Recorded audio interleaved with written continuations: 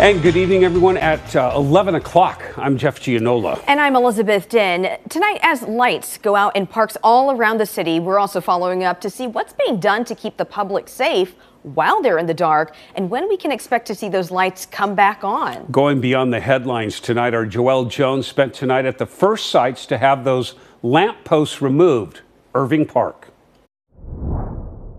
We're out here in Irving Park, though you probably can't see us. That's better. We wanted to show you just how dark it is out here now that Portland Parks and Recreation have removed 56 of the 73 lampposts they plan to replace out here. And while the city tells us safety is what's guiding this replacement project, the people we spoke with today tell us safety is their primary concern now that the lights are off.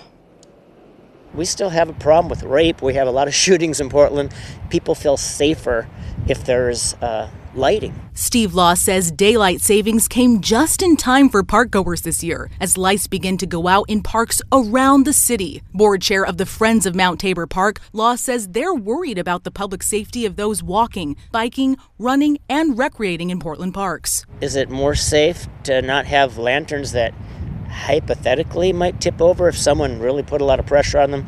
Or is it safer to have lighting so that people can see? This comes as Portland Parks and Recreation plans to remove and replace 243 light poles throughout 12 city parks. The Bureau says they are removing a portion of the light poles that, quote, have been identified as having structural anchoring issues which could pose life and safety hazards to the public. They go on to say PP&R is pursuing all avenues for potential funding to replace light poles as quickly as possible, including federal earmarks. But as the agency looks to source more funding, they confirmed they've only secured $5 million of major maintenance funds to remove poles that pose a safety risk, while the project is estimated to cost nearly $15 million. We understand the city, has a need to get money for maintenance and safety.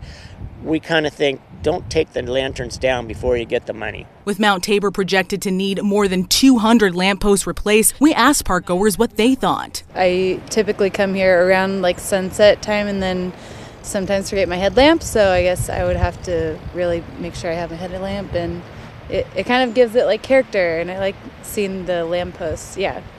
Kind of sad about it. There's actually kind of a nightlife here. Yeah. And the lights do provide an ambiance to that. To help ensure safety, Portland Parks and Recreation says they plan to prioritize park rangers at impacted sites and will close parks at 10 p.m. But those on the ground like Law feel the process is moving too fast and without enough public input. Portlanders don't listen to that. You can close the gate so they can't drive in, but they're going to be here anyway. They'll come when they have time, when they want to come. So we have to kind of accommodate them.